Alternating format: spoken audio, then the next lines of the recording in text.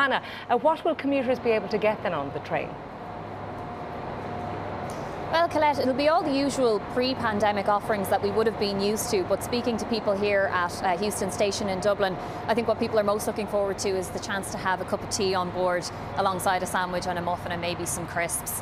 As you say yourself, the on-board catering trolleys stopped their service in February of 2020. That was due to the COVID-19 pandemic restrictions.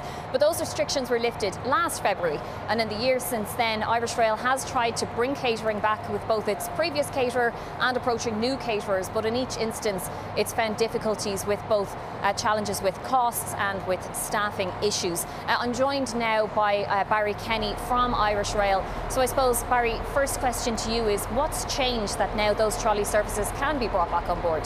Well, we're bringing them back, I suppose, on an interim basis, firstly on the Cork to Dublin route. So it's not a full national coverage, and basically within our funding available to us, we're able to provide on the Cork to Dublin route. And by extension, people travelling to and from Kerry and Limerick will benefit as well, because they would connect with those services. So that means between those routes and the Belfast line, we'll have about 50% of our intercity customers availing of catering services, while we work on a fuller tender to cover the entire national network. So it's basically, I suppose, about not the full service, but being able to get some service back within our resources.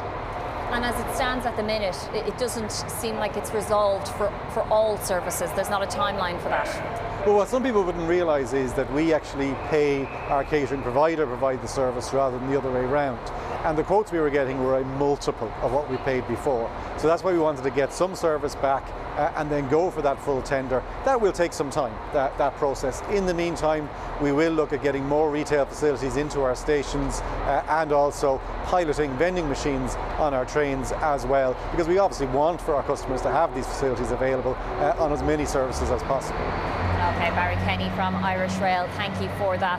So Colette, as you've been hearing, the plan is to bring back the onboard catering trolley on some routes from April from the Cork to Dublin line, and then within weeks expand out from there, but still some questions as to whether it'll be spread on all intercity services.